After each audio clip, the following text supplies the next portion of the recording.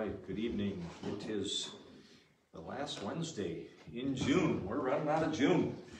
Sunday's the last Sunday. Just want to remind those of you listening that the service for Karen's mom, Arlene, is at Roseberry Funeral Homes in Friendship on Saturday. The visitation starts at noon. Visitations from noon to 2, and then the service is at 2 o'clock.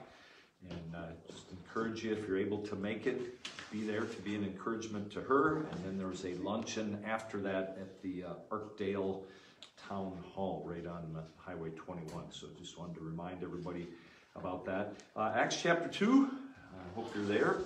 And we're going to start off by reading, kind of going around the room, and for context, starting with verse 32 and reading through verse 41. So just to change it up, we'll start with William. We'll start on this side of the room. So Acts 2, verse number 32, and then right on around to till we get to verse 41. So go ahead. This Jesus hath God raised up there, wherefore we all are witnesses. Therefore, being by the right hand of God exalted, and having received of the Father the promise of the Holy Ghost, he has shed forth this, which ye now see and hear. For David is not ascended into the heavens, but he saith himself, the Lord saith unto my Lord, sit thou on my right hand, until I make thy foes thy footstool. Therefore, let all the house of Israel know assuredly that God hath made the same Jesus, whom he had crucified, both Lord and Christ. Now when they heard it, they were pricked in their hearts, and said unto Peter and the other apostles, Men and brethren, what shall we do? Then Peter said unto them, Repent and be baptized, every one of you, in the name of Jesus Christ, for the remission of sins, and ye shall receive the gift of the Holy Ghost. For the promise is unto you, and to your children, and to all that are afar off, even as many as the Lord our God shall call. And with many other words did he testify and exhort, saying, Save yourselves from this unpoor generation. Then they that gladly received his word were baptized, and the same day there were added unto them about 3,000 souls. Okay, very good. Thank you. So in verse number 36, we kind of have the conclusion of Peter's sermon, and he wanted them to know that they had crucified, that God had made the one that they had crucified both Lord, meaning master, sovereign, the one we have to bow down to, the judge, made him both Lord and Christ. And of course, Christ is the anointed one. It refers to the Messiah, the coming king that the Old Testament prophets talked much about.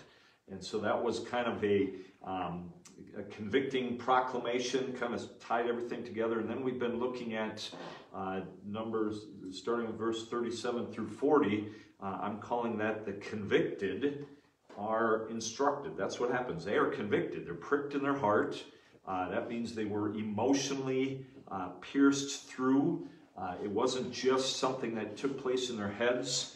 They were impacted in their minds, what they learned, but they were impacted in their hearts. They were confronted with what they had done and the gravity of what they had done. And, you know, just to imagine this is a man that's uprising against Rome and going to get us into trouble, and cry out, crucify him, let's get rid of this troublemaker, and then have it really dawn on you that we had a hand in killing God in the flesh.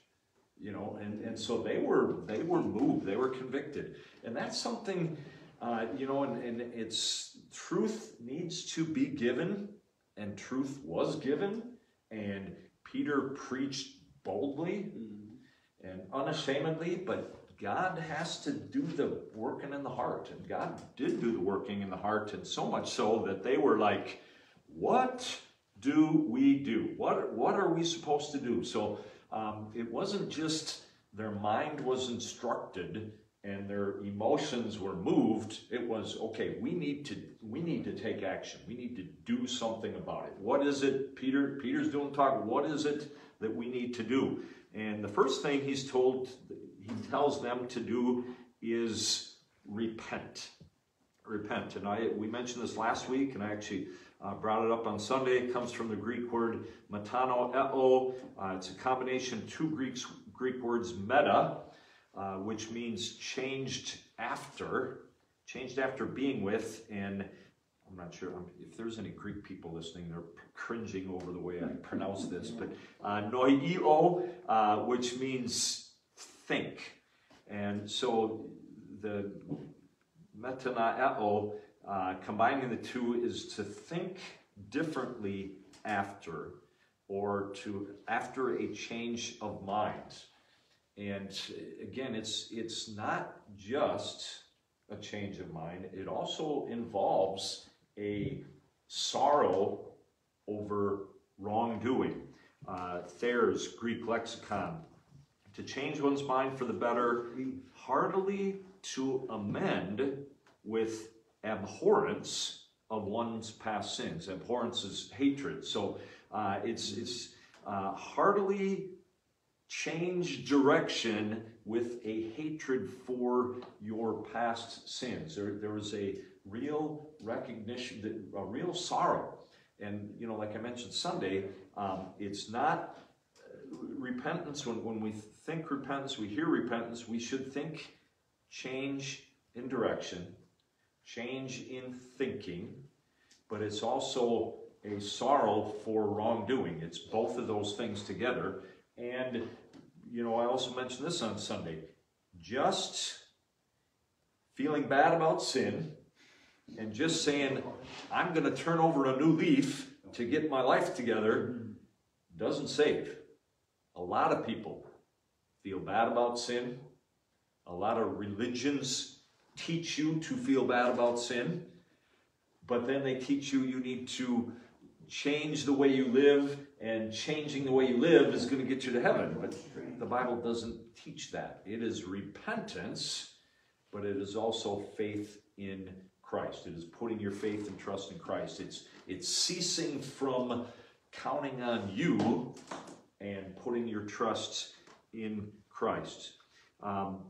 Here's a quote I gave you last week, and I just want to repeat that. A guy named Schnabel, that exhortation to repent means here that the Jews in Jerusalem regret their involvement in the crucifixion of Jesus, that they confess their tragic sin, that they feel sorry for their rejection of Jesus, that they turn away from and change their former attitude concerning Jesus, and that they accept Jesus as the promised Messiah and risen and exalted Lord. And we see that in verse 36. Peter is really emphasizing, you crucified him, but just understand, the one you crucified, God has made him Lord, meaning master, and Christ, meaning the anointed one. He is the one that salvation is bound up in.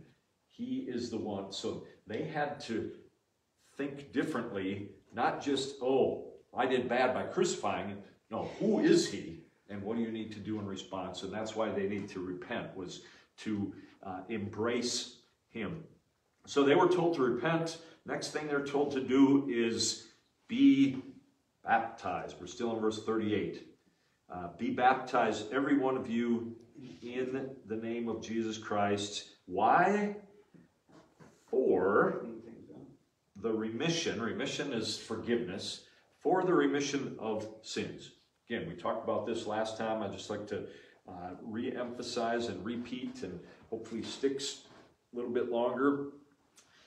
First glance, you'd say, wow, you have to be baptized in Jesus' name in order for your sins to be forgiven. That's what it sounds like at face value. And there are people that teach. That is what it teaches. So how do we answer that? I gave you a couple things last week. Anybody remember? Go ahead. If you get a speeding ticket, it wasn't meant that you had, or you, I don't know if you said ticket, but you said speeding, yeah, so it didn't mean that you had a ticket to speed. So it's the same thing, so 4 is you've already been saved, so now you're 2, you can get baptized. Okay, good. Speeding, people get, if you get a ticket for speeding, it is not permission to speed. It is because it's on the basis of you were speeding. Being baptized for the remission of sins is not to get forgiven. It is on the basis that you have already been forgiven. Another thing that is good to be reminded of is we know that baptism does not save from, what example do we have that I mentioned last? Jesus, but another one. Thief on the cross. Thief on the cross. Jesus did not say, you're too bad, call for a priest, call for some water sprinkling to, go join it. Jesus said today he understood he was a sinner. He understood Jesus was not. He understood he could not save himself. He understood that Jesus was going to a kingdom.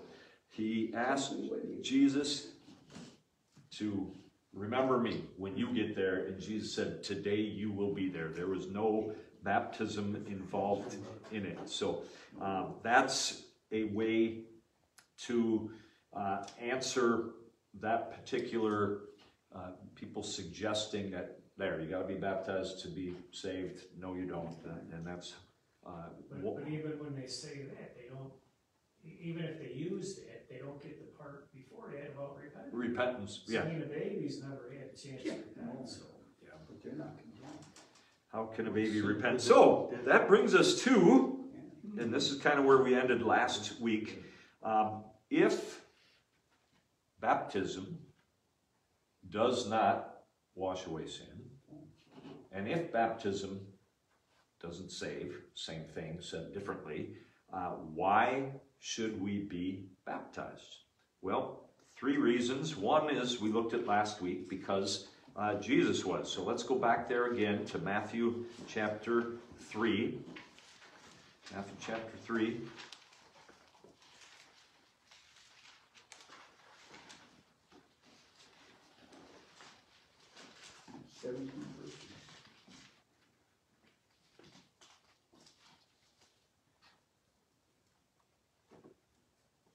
It's interesting. Look at we'll get to verse 17 or 13 in a little bit, but look at verse number 5. So Matthew chapter 3, verse number 5.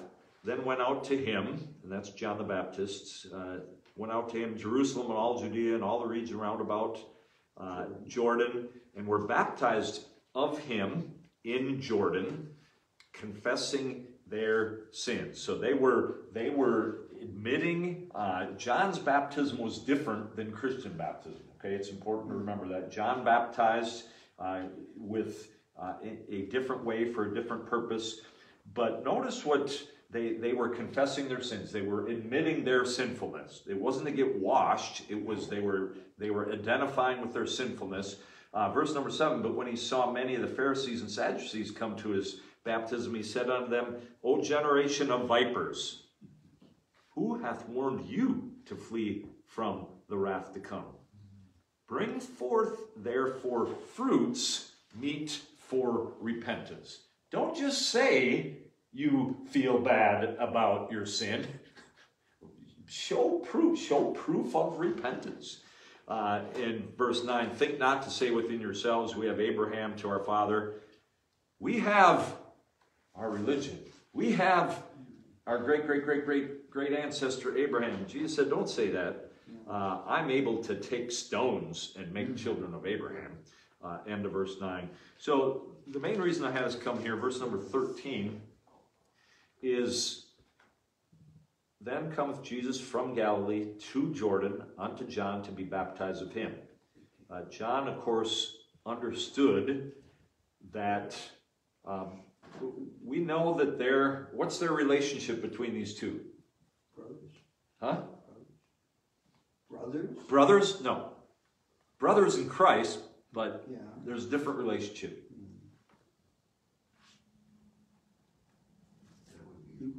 They're cousins. They're cousins, and they're actually 6 months apart. John is 6 months older than Jesus. But John knew who Jesus was. John knew who Jesus, where Jesus came from. And that's why he said, I have a need, verse number 14, to be baptized of you. You coming to me? We got this backwards.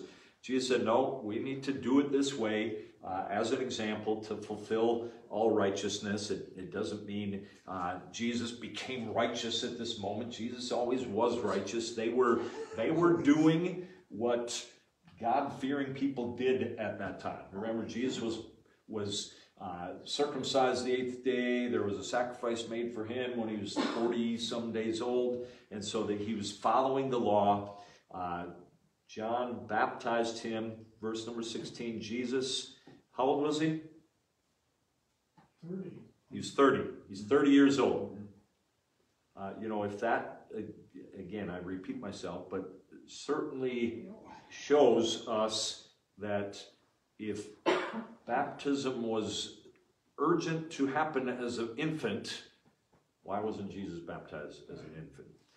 It was the beginning of his public ministry. When he was baptized, went up straightway out of the water. Sounds like he was under it, not sprinkled with it. Came up out of the water, and lo, the heavens were opened unto him, and he saw the Spirit of God descending like a dove, lighting upon him. And lo, a voice from heaven saying, this is my beloved Son, in whom I am well pleased. So we saw in Acts that God confirmed Jesus by miracles and signs and wonders. And here we kind of have the very beginning of, I'm pretty sure this is the first voice people heard from heaven about Jesus. This is my beloved Son. He's starting his public ministry. And from this point, and isn't it interesting? I mean, we know about Jesus when he's 12. He's left behind in Jerusalem, right? When he's 12, talking to the doctors, and they're like, "What? Man, this kid's a child genius." And his parents are worried, and what are you doing? Why did you treat us like this? And he says, don't you know, I got to be about my Father's business. But 18 years go by. Nothing. We know absolutely nothing from the Bible between the age of 12 and now he's 30. 18 quiet years. And now he begins his public ministry, and he is baptized as an example. You're in Matthew 3. Turn to Matthew chapter 28. So reason number one we should be baptized is because Jesus was. Matthew 28, verse number 18. So we need to be reminded that Jesus is now resurrected. He is now raised from the dead. He is alive. They have seen him. They've gotten past the, we don't believe it, we've seen a ghost stage to, okay, we get it. We got it. He was with them 40 days teaching them. And so now he gives them the marching orders, his parting words, and says to them, all power, all authority is given unto me in heaven and earth. Go ye therefore and teach. Heard me say this before. The teach word there is disciple. It's not teach as in instruct, as I'm doing now. It is go and make disciples out of the nations. So not only share the gospel with them, but help them grow. Teach them the importance of putting God first, being disciples. We have a lot of people that are in name Christians, but not true followers of Christ. And so the Jesus command here is not just instruct, but go, disciple them, baptizing them. So here, the command to baptize is from Jesus. Baptizing them in the name of the Father and of the Son and of the Holy Ghost, so that the Trinity, baptize them in the name of all three, teaching them to, so now this is instructing, teaching them to observe all things whatsoever I have commanded you. And lo, I am with you always, even unto the end of the world. So Jesus told them, and thankfully they obeyed, Commanding. and people after them obeyed, and people after them obeyed, because the only reason we are sitting here is because people obeyed this command to go and make disciples and baptize them and then teach them to do the same thing. Go and make disciples. Go and make disciples. That's what we are to be doing. Our responsibility, from Christ, his desire is that we share the gospel with people. And sometimes that's inviting to church, and sometimes it's giving a tract, and sometimes it's, however that looks. But the goal is that the church is not one pastor goes everywhere. It's all of us go everywhere. It's all of us be used. And so that's Jesus's method, his marching order. I think I've shared it seemed like in Sunday school, maybe not too long ago, when I was a recruiter for the military. I'm one guy trying to find people to enlist in the military. And they're like, you know what? If all 100 of you that come to 1 weekend a month drill, if you all are trying to find somebody, then just think of how much more effective it's going to be. And then you're giving me names to try and enlist in the National Guard. Well, it's the same kind of concept that Jesus had in mind here. So we should be baptized. Number one, Jesus was. Number two, he commands his followers to do that. And then number three, and we're in Matthew, so go towards the back of the Bible more to Romans. Romans chapter 6. So after Acts comes Romans. So if you want to find your way back to Acts, maybe that might be the easiest for you. But Romans chapter 6. Baptism is a picture. It is a way we can outwardly demonstrate what has taken place in our heart. It's an outward demonstration of I am a believer, I am born again, I have trusted Christ. I want people to know that, and so I am baptized as a public proclamation of what has happened inside of me.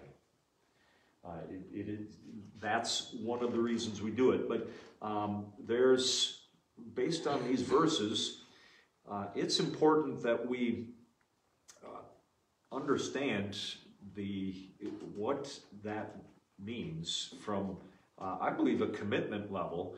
When the early church, when Acts was going on, they were under persecution. So to be baptized was to put a target on your back.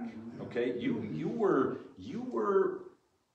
in essence, you were, and we'll use the terminology that it has here, they were dying to self. They understand that they could be surrendering their very life by taking a stand for Christ.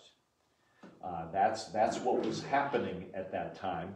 And so I tend to probably go extreme on the baptism side, from wanting people to really understand, not only am I saved, but I'm saying, look at verse number 4, therefore we are buried with him by baptism into death. There is a spiritual baptism where God does stuff that we don't even understand. But I really think that the picture here is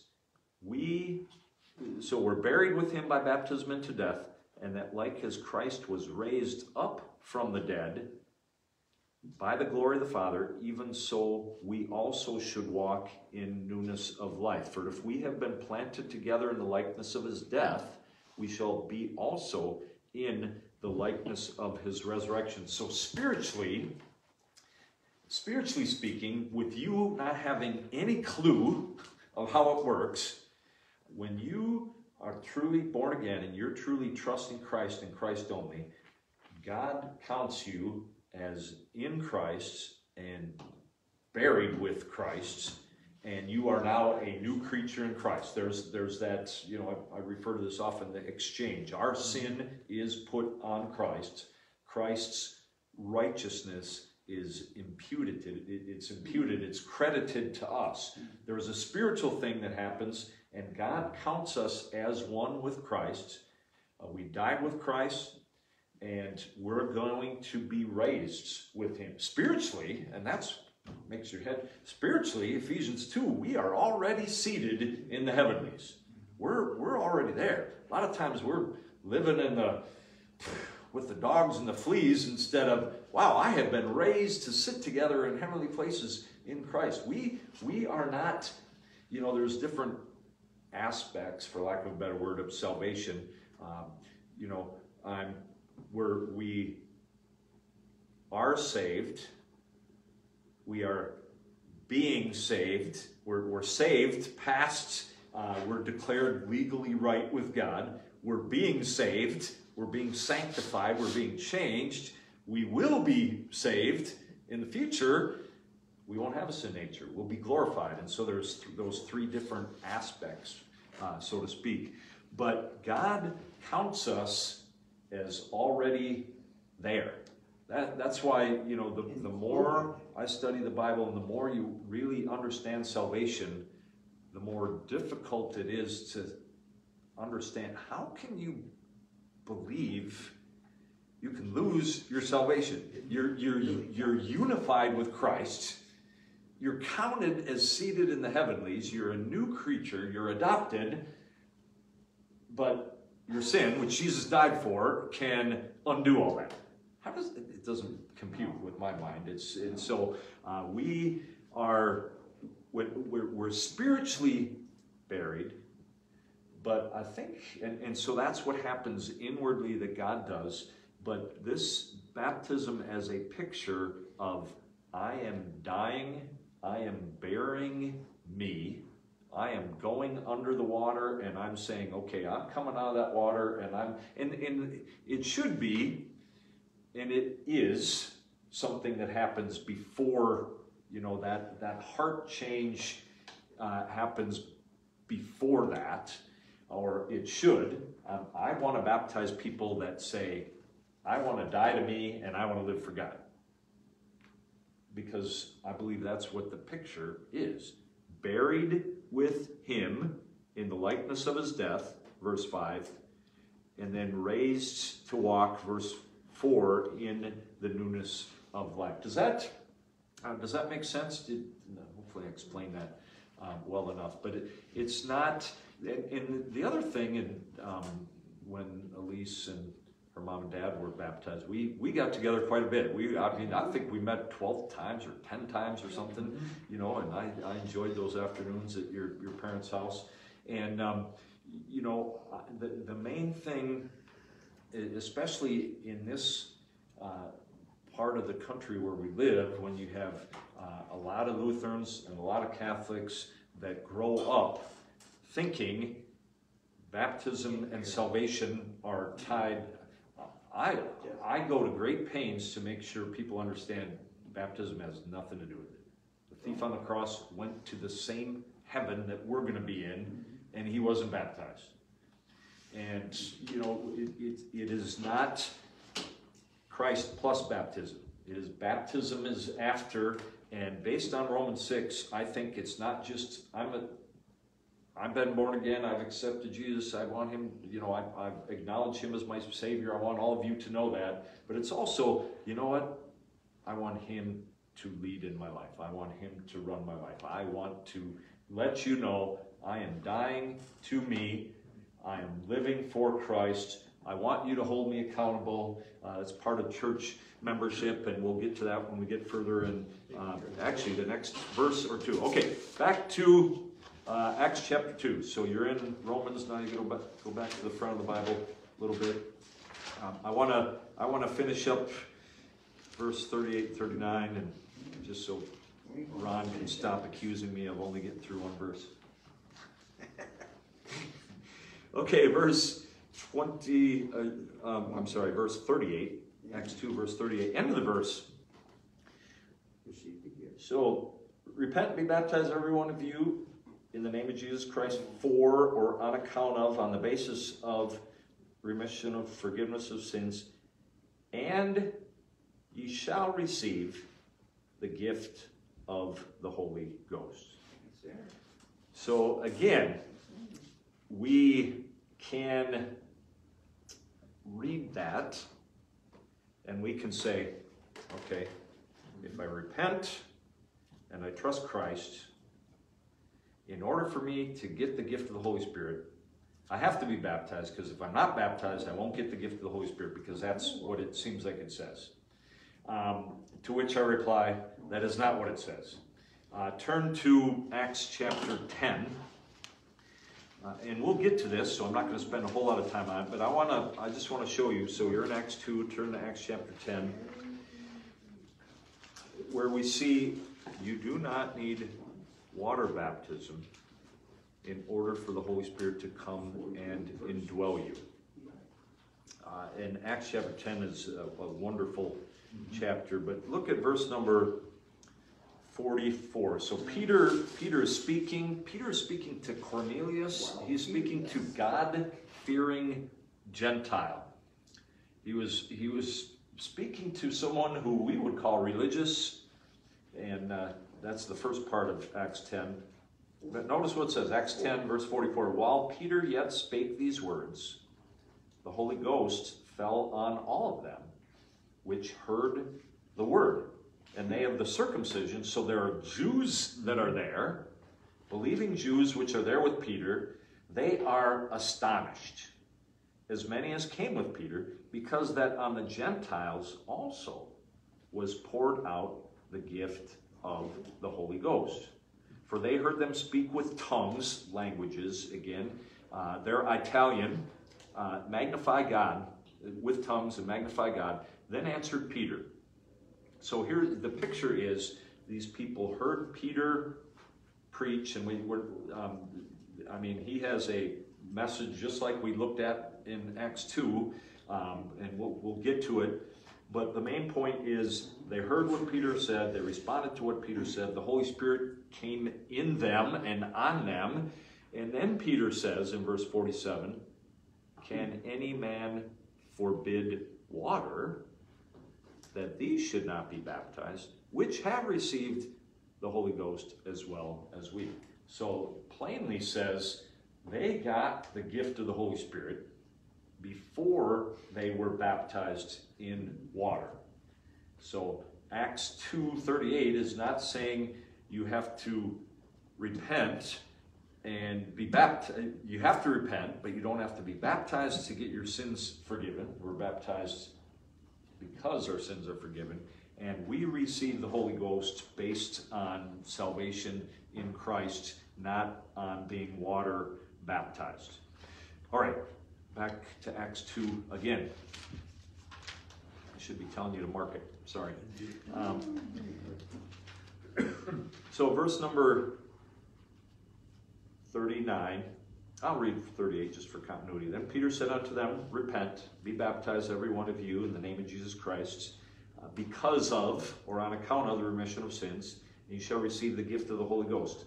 For the promise is unto you and to your children, and to all that are far off, even as many as the Lord our God shall call. The first part of that verse, he talks about the promise being unto you.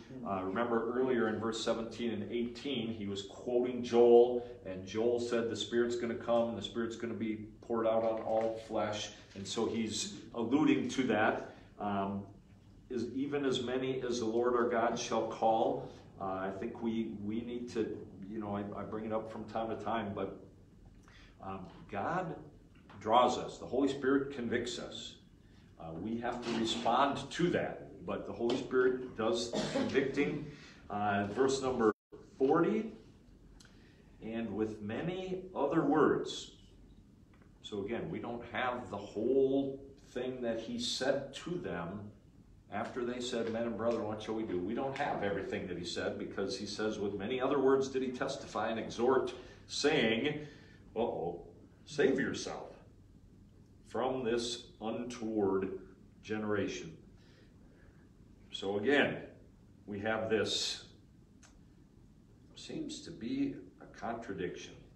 Peter is saying, save yourself from this generation. Well, you can argue and say, well, get away from those people. Get away from all these people that won't admit that they crucified Christ.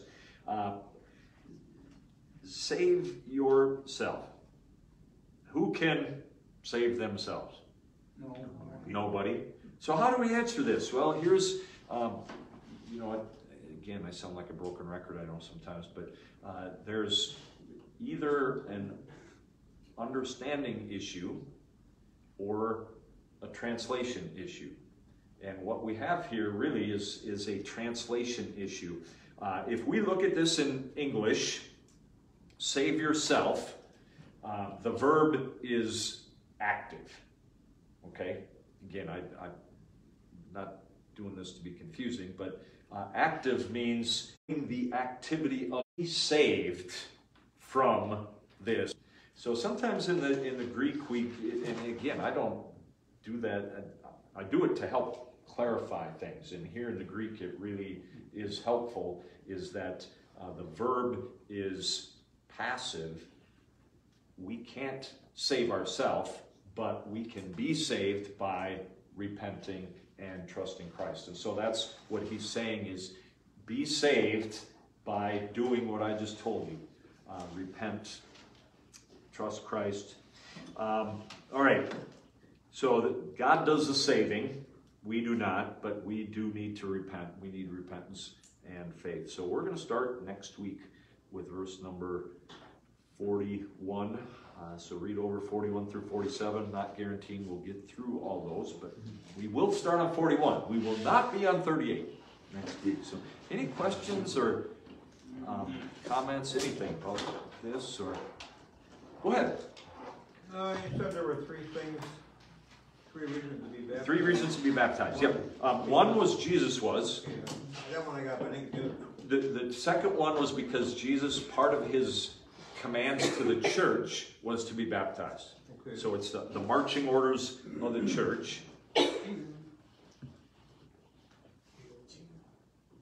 And then the third one is it's an outward demonstration of what's happened inward. It's letting fellow believers know that we identify with them and we identify with Christ. And so it's an outward demonstration of inward. I joke all the time. I can't look at someone's pupil and see a L or a S. I can't see a S for saved, and boy, that'd be, pastor's really looking in my eyeballs today. I